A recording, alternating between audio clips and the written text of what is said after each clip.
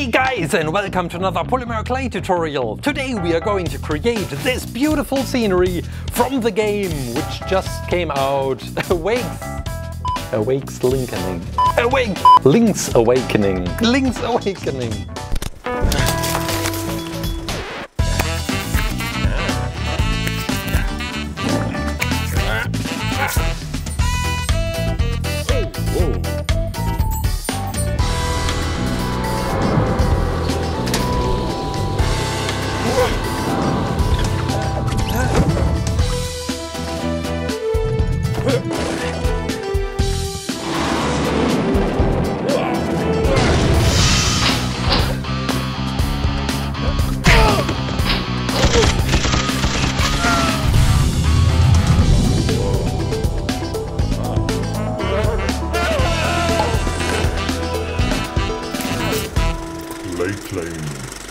I was so looking forward to play Link's Awakening this weekend, and then there was a delay. No Link's Awakening in my mailbox, so I guess I have to wait till Monday. But for now, and if any one of you is also waiting for this game as well to play it, here we go. This is some procrastination, some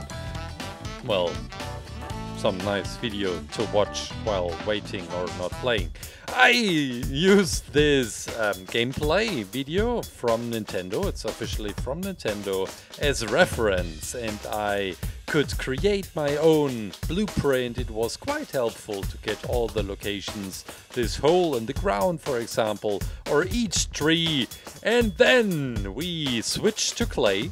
We need a lot of brown clay in this tutorial. This is the base layer, if you want to call it like that, which goes underneath everything. And by saying everything, I mean everything, because this clay is even on the floor in the studio, and every night I go home I find some clay under my feet. It's quite funny, not. So this is the very first layer of brown clay. It doesn't really have a function because you don't even see it in the end, but it gives some stability to the whole creation, so at least it has this function. I am cutting out the blueprint because it has two levels. We have the lower and the upper part. For the upper part, I decided to go this height. We will remove this pattern on these blocks in order to get a really smooth surface for the grass, for example. And the great thing with these blocks and a blade like this is you can work with the clay like as if it is Lego. So you just build your own world how it should be like. Yeah, so we have these two ramps which go to the upper part, to the upper level. This is the bigger one. We also have these chickens upstairs. Is it okay to say upstairs, although you have a ramp? I'm not sure about that. I mixed a slightly brighter brown for this wall, and we will work on a lot of details in this tutorial, but especially on this wall because it's quite unique to the whole level design. We have a big gap in between the two lines for the wall, these bricks, and I really want to make sure that it looks like a brick wall. But well, we will get to that. First, let's put these stripes to the side of the upper level part. Oh, that was great technique to use just this blade. It's not that stable for cutting every kind of clay, but for this kind of work it's perfect. Now let's try to get these bricks into real bricks by adding a lot of details, but also some further gaps as well. And then we have this path. Yeah, let's call it path. It's also part of the level design, and of course the green grass. The bright green grass I am using is called apple green, and this is the only color, the only clay color which changes the color in the oven. It gets really dark, and sometimes it's really frustrating. This time I was really smart because I threw in some yellow as well, to ensure that the clay stays bright. And then, well, this was the task of death, creating so many blades of grass, so many details. This task took me like 2 hours. Yeah, I'm serious about that. It was crazy. I had a great time, so don't get me wrong. But for the trees, I wanted to come up with a different solution, but we will get there. I think it is a really great technique. Now we are mixing this bright ochre, which will be used for the wall decoration, because on the wall we have another wall. It's for, I guess, small children and babies, that they don't fall off the wall. Probably, yeah, that makes sense.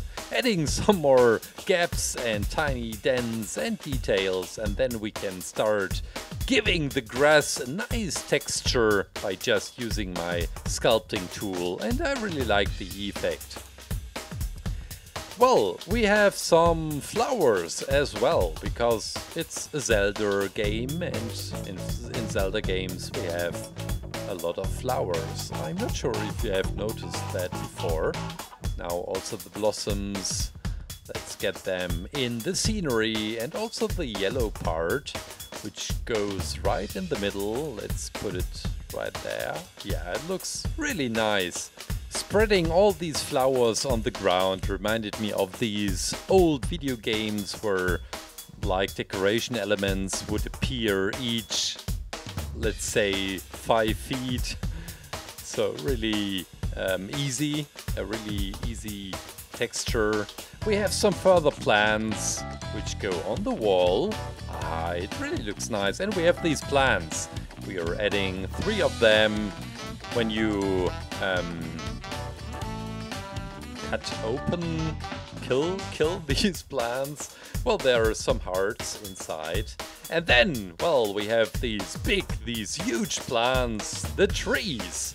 The tree trunk goes like this, and it also looks quite nice. It's really unique to this game design, and we need 13 trunks and also trees. Well, the trunks were quite easy, but for the leaves I had to come up with a different idea, and I'm really proud of this idea because I haven't used it yet, this technique, but I've seen it in some videos on YouTube as well. So we start with a tree. So all we are doing is creating the perfect tree for us. It's quite simple. So we try to get a really nice edge of these 3 parts the tree is containing of, and then we start adding some more leaves so that we really have a quite detailed tree.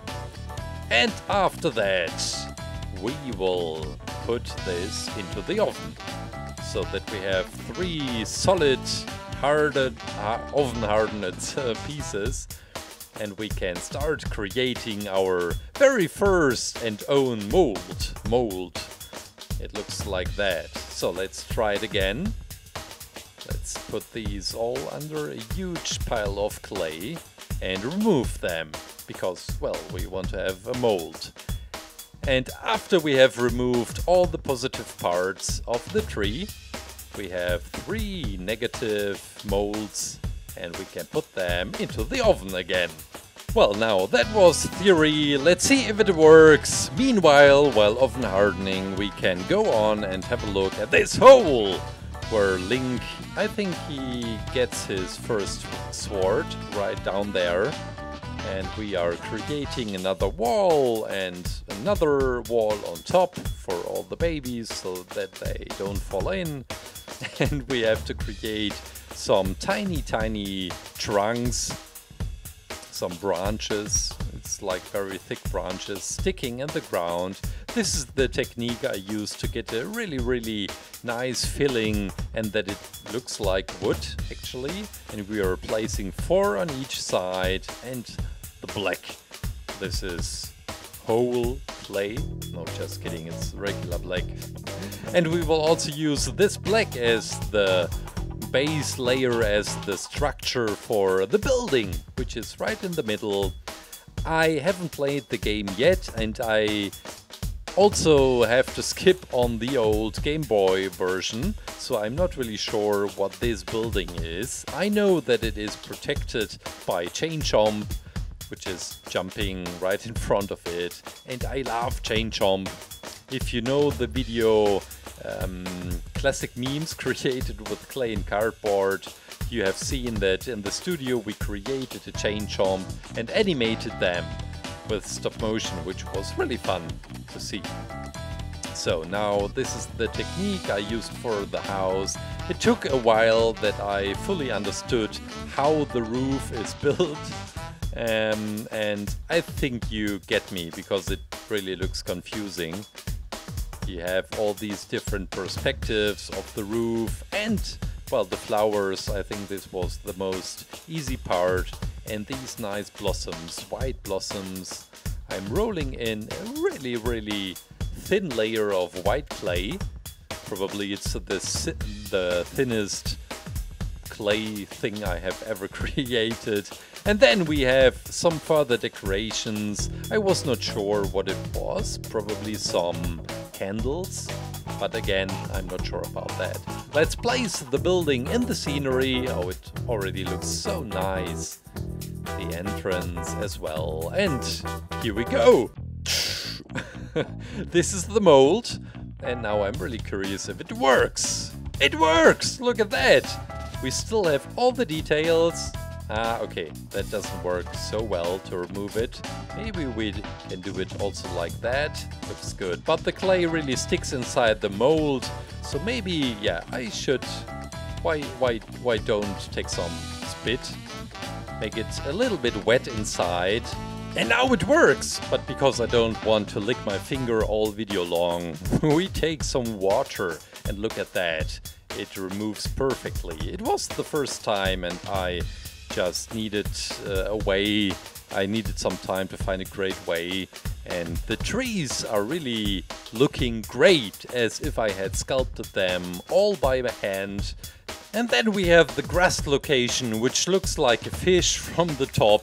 So let's call it the fish grass. And this is the technique I used to create it. I've done that with the visitor skin. Yeah, the visitor skin from Fortnite.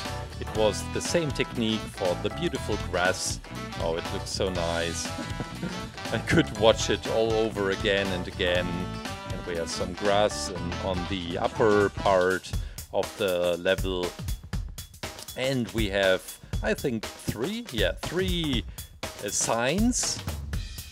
We have this stone sign and 2 wooden pieces, which, whoops, we will also place in the location after offnarding. And now we are getting to the important parts.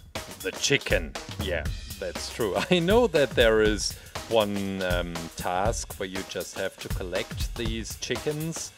I'm really not sure about that. I just have seen that in one video. And this is how I created the chicken on such a small scale. I used my pointing tool, aka my eye making tool, and it was quite difficult because I couldn't use my eye making tool to make the eyes of the chicken. So now let's place the heads onto the torso, and we have some further feathers on the back side. We have a second chicken. One goes right there and one goes in the front. These 2 tiny white balls underneath, well, they don't really should be eggs, it should be more like feet. And then we have this cute fox, which reminded me of Super Mario as well. I'm not really sure why and if this fox really appears in a Super Mario title. This is the tail of the fox, also quite cute and really small. We have the legs. I was not really sure of the color, but I thought it would match perfectly. So let's place, oops, this guy right there. And what's missing? Yeah, I know. Chain chomp is missing. We start with the black ball, obviously. And then we will add all the details in the mouth. And we have the eyes on the side. The teeth should be created out of a very thin layer of white clay. And now we can place him right in front of the door to protect it. Yeah. Now, the most important character in this tutorial, well, beside myself, just kidding, guys. This is Link! Link from Link's Awakening. I don't really want to spoiler this game, but it happened to be that I was spoiled about this game, although I haven't played it yet, about the ending, what's it all about, where it takes place, so don't worry, I won't spoiler you. Thanks, Kirsten, again. This is the face of Link, and I'm not sure if you have noticed it, Link isn't really smiling a lot. So this is why I wanted to create him this, well, it's not really a sad face, it's more like a thoughtful face, what he should do next. And we have the sword and we have the shield with many details on it. And I really hope I got all the details right on the shield on such a small scale. And we are ready to go into the oven. Freshly baked and beautiful scenery from Link's Awakening. All we have to do is glue some parts onto the beautiful scenery and then we are done. So this is one of the rings from the chain and we are also gluing the shield and the sword into Link's hands. Whoops, okay. And well, what's missing? The most important character. It's the butterfly. The butterfly, yeah. First I wanted to create two of them because they are flying around like crazy, many of them, but I screwed up. This is why you only see this one butterfly in the video, but well, I guess one butterfly is better than none. Let's remove the creation from the wooden underground, and guys, that's it!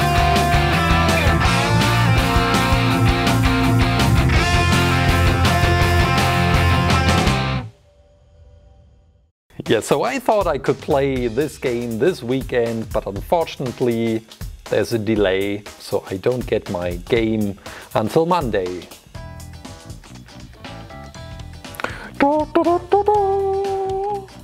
Well, then I guess I have to play with this scenery all weekend long. Or I could just paint it all black.